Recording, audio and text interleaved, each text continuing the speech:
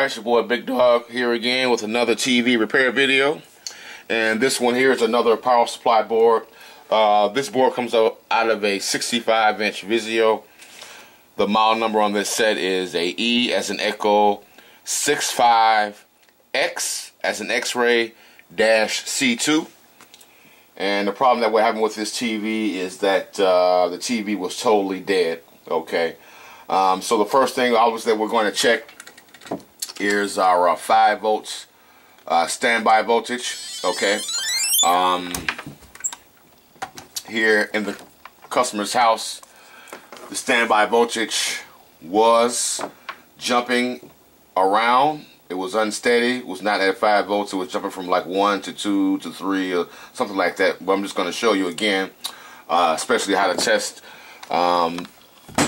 this particular board here. As you can see, we have our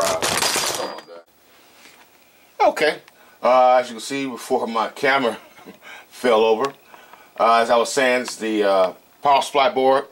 I actually did pull the board, and this, of course, this is the primary side here, and this is the secondary side, or the cold side. As you can see, it is marked secondary, primary, so hot, cold. Don't want to touch anything over here, especially if you just have the board and you're plugging it in. Just an early warning before I forget to tell you, especially while it's on, do not put your hands all over this. Do not grab the board from the bottom, because otherwise you can get a very serious shock. And even after the board is unplugged, still make sure that you do not put your hands across these caps, because you will get a jock, and that's going to wake you up.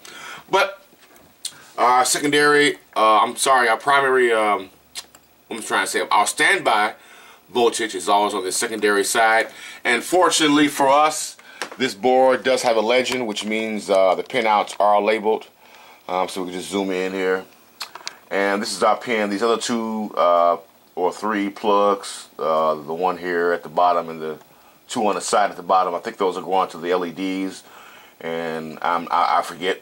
But this is the one that we know that's going to the main board, this plug right here, because it is marked, thank God, right? And as you can see, our 5 volts here, standby, is actually, we have 2 5-volt standbys, pin 1s and 2, and then another 5 volts, which I think is tied to the same line. So we should at least be getting pins 1 and 2 here, the 5 volts. And I'm just going to show you how to check this right here, these boards. They're fairly simple. Just know how it works, know what you're looking for. Do a little tracing back if you're unsure. Just trace the traces back and things like that. But this is going to be pretty simple here, pretty simple repair. I'm going to try to get this done as quick as I can here. Okay, we're going to take our meter, and we're actually going to ground it. I don't know why I can't get a light there, but that's weird. Okay, anyway, we'll just take our meter here, and we're actually going to ground it. We're going to turn it around. Come on now, come on, come on.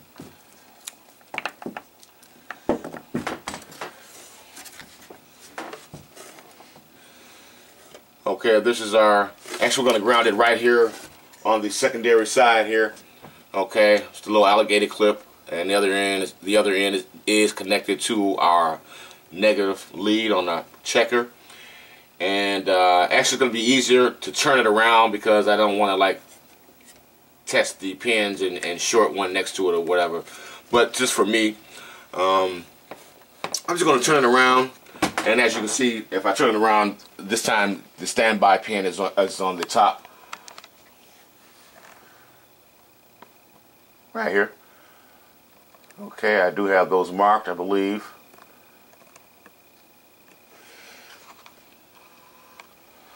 So here's our standby pin. Okay, pins 1 and 2. And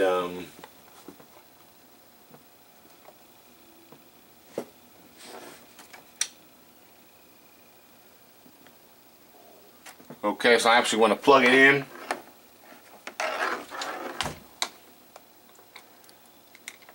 to little more light here. And we're actually going to go to pin 1. And as you can see, it is jumping around. That is our standby voltage. And I think pin 2 is also standby. Yes, okay. And as you can see, it was labeled 5 volts. So it is not 5 volts, it is jumping around. And I don't know if you remember my last video I had made, or one of the videos I made on a power supply board.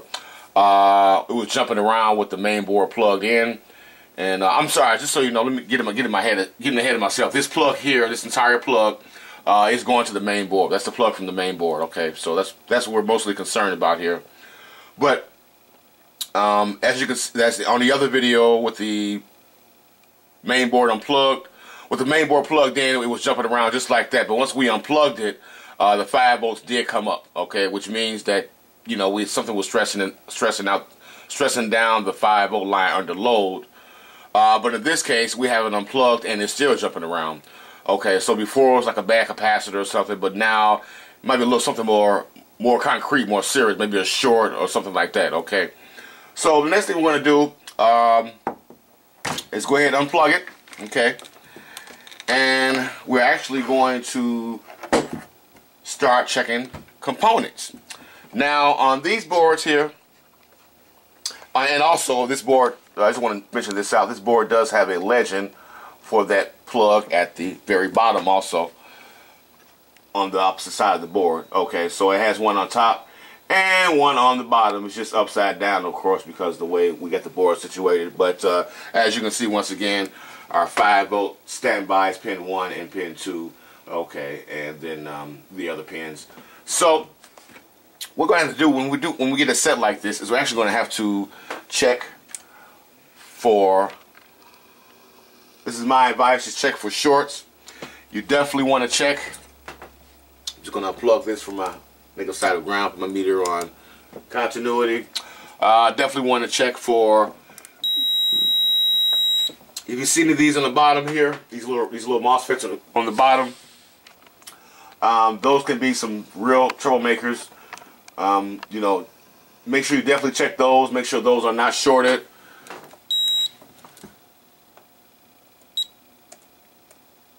Okay, not too much on the bottom, but definitely make sure that you check.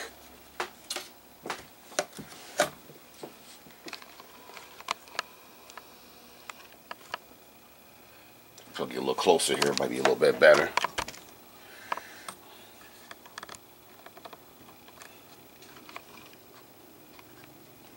Okay, definitely make sure you check things like,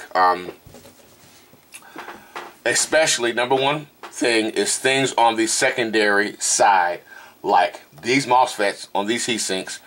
Of course, these nice power diodes here, and also these here and these here.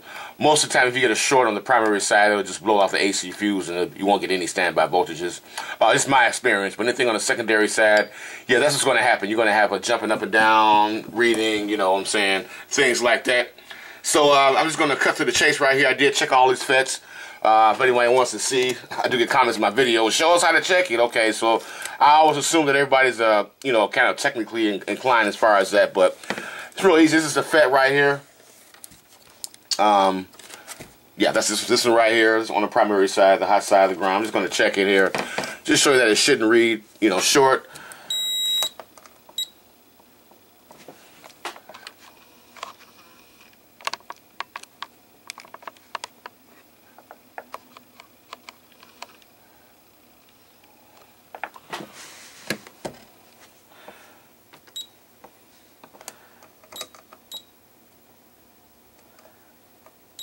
Okay, the one next to it. Okay, it seems to be good. The ones on top here, those are good. Ones on the secondary side, I think, let's see, where were those FETs at? Okay, right here on top. Seem to be okay. Seem to be okay. Okay, now in some cases you will have the two pins on the back will be shorter together. I think these are like diodes, you you know. But as long as that, what is it, the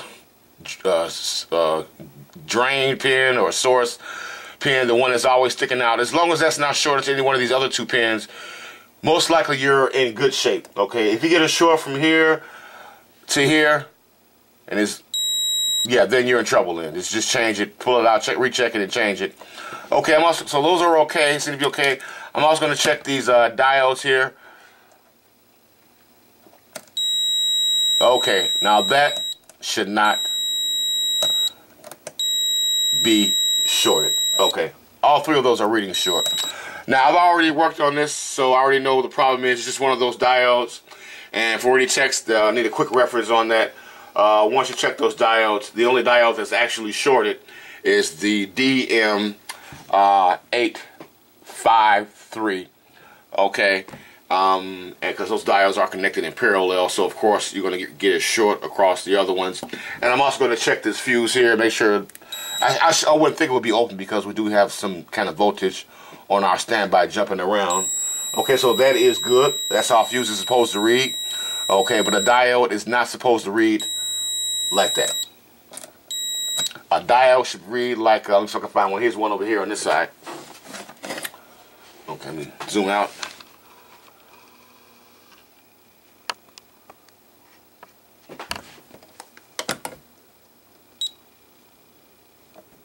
Here's a diode here. Another one looks like a MUR or something. But this is how it should read.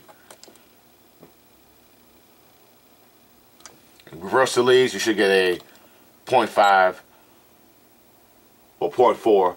That's just the amount of voltage it takes to cut it on. 0.4 volts, 0.7 or whatever. And the other side should be reading close to infinite. Okay, sometimes when you test diodes, you'll see capacitor charging up in the circuit with it, but just leave your meter on there and it should, you know, read okay, all right, and not shorted. That's the main thing. So next I'm just going to pull this one out, and I got my solder. I solder here, my soldering iron, I'm trying to say, and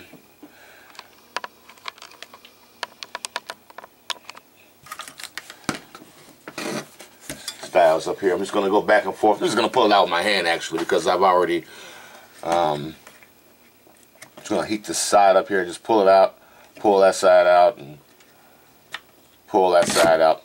Usually that easy in most cases. If not, just put some solder on each end if you're doing a fresh one, and that'll loosen the rest of the solder up, and you'll be able to put your iron on there, and it'll and do just like I just did. Okay, so let's double check this diode here.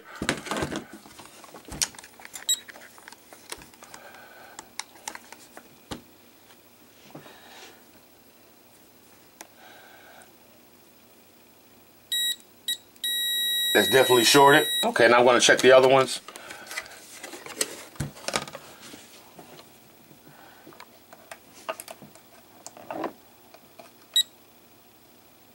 Those are reading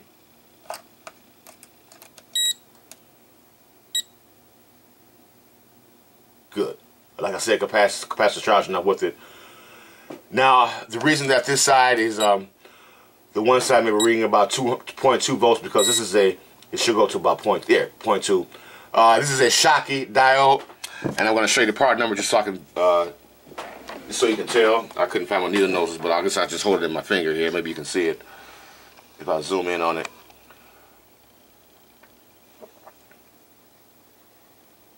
Okay, everything that's not going to work.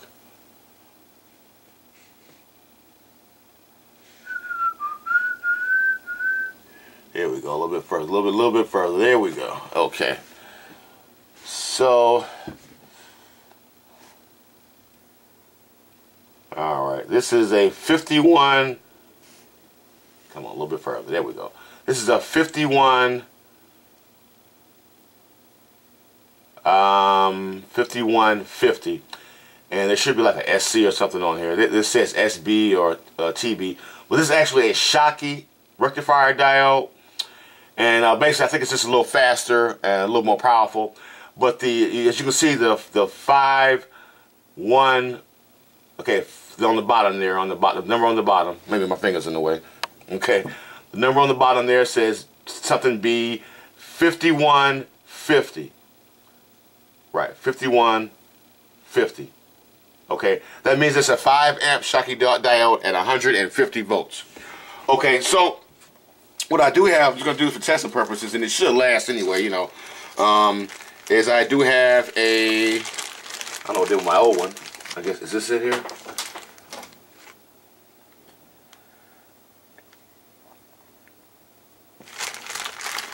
I do have a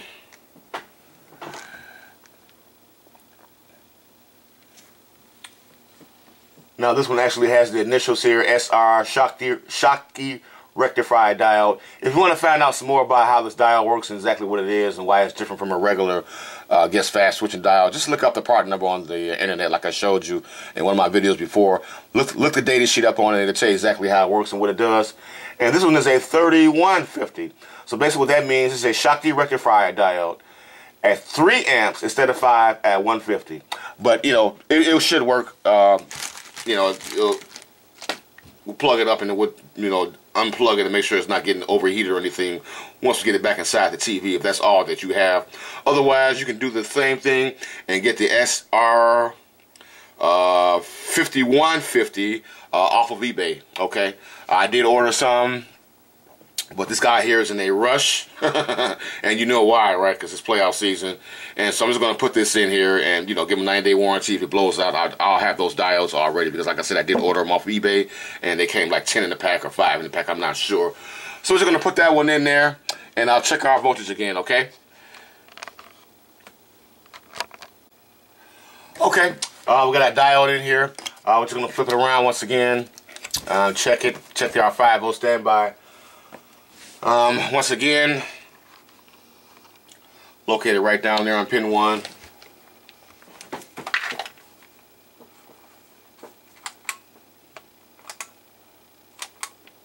Okay. All right.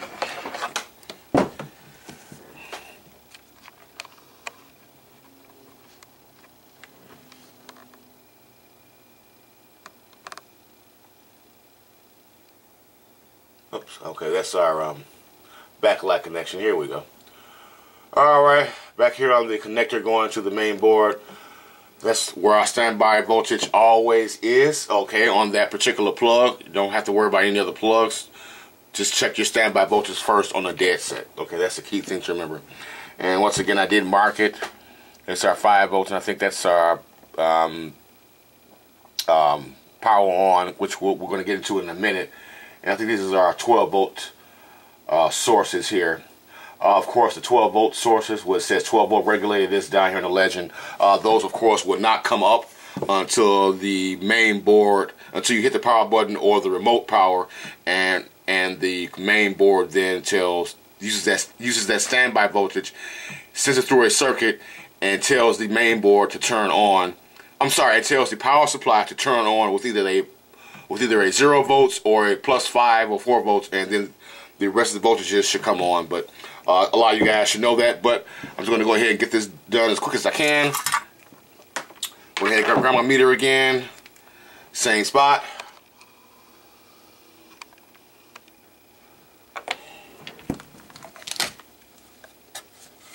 If you want, you can also ground it here and here. Just make sure there's continuity here. I'll always double check this to these little tabs, just to make sure that they are connected to the ground leads on here. Just do a continuity check to one of these that say ground from here, and put your positive on one of these leads that says ground, and it should beep, and you know you're all set. Okay, so anyway, I'll just go ahead and turn that back around. Okay, you can see my meter here. Put it back on DC volts. All right. Got my negative lead plugged into ground. Positive here. I'm going to plug up my TV. Make sure I did have this is a core here that has a little metal thing on the. Okay, we should be all set. Okay, all right. So let's give it a whirl. All right, it is on, and I'm going to go here and do a little check. You can see my meter a little better. Got that little light there. Golly, there we go. That's a little better. Hopefully, is it? Yeah, we'll do it without the light. Okay. All right. So we'll go once again. We'll go here to our standby voltage, and let's see what we got here. that is steady, okay, and that is steady. And we should also have another 5-volt source somewhere down here. It says 5 volts something. I don't remember. Was it this one? One of these here. There we go. These are other 5 volts. Okay, so that is steady, as you can see. It's not jumping around, and you see the little RMS counter is not pulsating or anything. That means there's shouldn't be any interference or any kind of reverse pulling on it. So that should be okay. So now the next thing that we actually want to check, this is like kind of like an important thing, is we're going to go ahead and let me unplug this first before I shock myself, okay, which can be done to me still. All right. We're going to actually look at our power on. I'm sorry, where are we at? Okay, this is backlight on our power on plug where it says power supply on. It's pin number 4. I think I got that marked. And we want to make sure, we want to tap that to our 5-volt standby and make sure that the 12 volts is coming up. Okay, so this is how we're going to do this. I'm going to take a, I know I'm going to get a lot of feedback on this because I'm using a fuse, but I'm going to take my little fuse because it has little thin leads on it. And I'm just going to turn it around. I'm going to place one on the trace.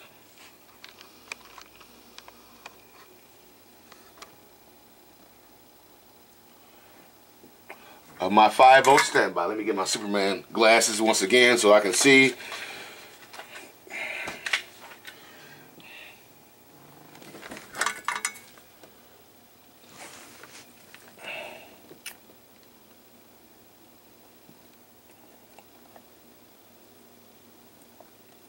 This is our 5-volt standby trace right here. Okay.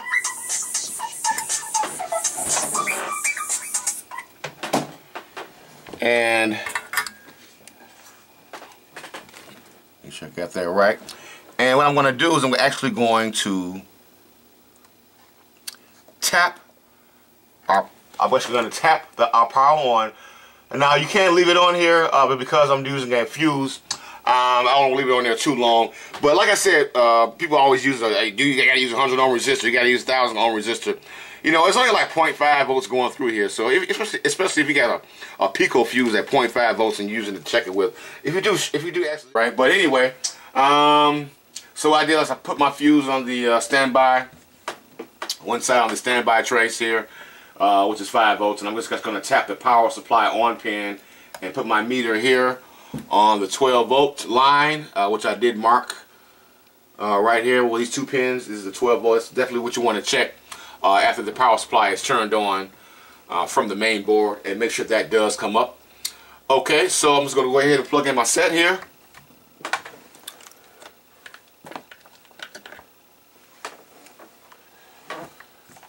Plug it in, okay.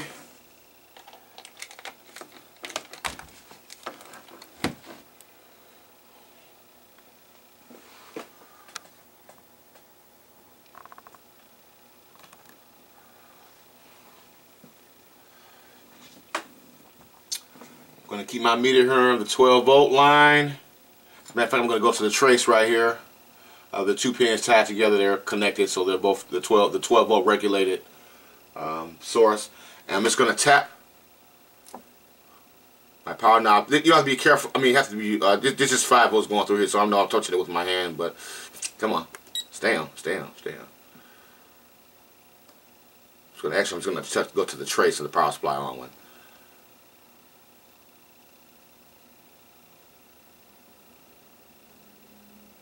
Come on.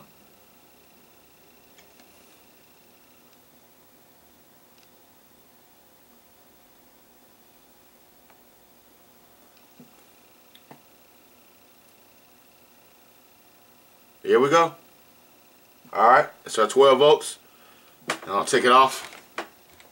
That's it. Okay. So we can now go up to our customer's house with confidence, put the board back in there, and everything else should be working just fine, okay? Alright, so guys, that's it. Thanks for watching. Make sure you subscribe for more videos. When you do subscribe, make sure that you hit the little bell symbol, church bell or school bell symbol next to it, so you can get notified. Whenever I make a new video, you'll be the first one to get notified. And you guys have a very blessed day, blessed weekend, and I'll see you guys on the next one.